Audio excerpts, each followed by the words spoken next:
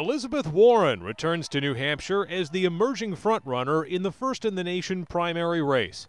The Massachusetts senator spent an idyllic fall afternoon at Dartmouth College in Hanover, working to capture a slice of the all-important campus vote. Right now I'm in between Bernie and Elizabeth Warren. I think really getting to the youth is a big part of it. I know a lot of us aren't super aware. What are you doing to win the student vote?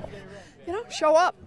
Talk to them, they're engaged, they're ready to go, and to talk about the things that are going to touch their lives. As voters young and old do become more aware of the 2020 contest, Warren is armed with a long list of plans funded by a proposed wealth tax on fortunes over $50 million.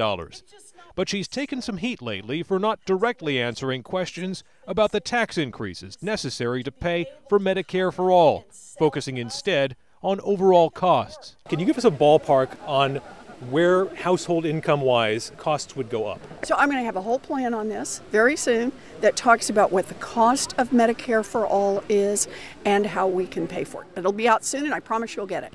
For Senator Warren, the bread and butter remains the stump speech complemented by the selfie line, a chance to show off policy chops finished up with a personal touch. You see that Harvard professor, like the brainy person, sure, that relates to one group of people, but then there's also her growing up in a lower middle class family in Oklahoma, and that really connects to a whole separate group of voters. I talk about myself partly because I want people to know who I am all the way down, because I think that tells you something about who I'll be fighting for. But it's also how many people say, yeah, me too. In Hanover, Adam Sexton, WMUR News 9.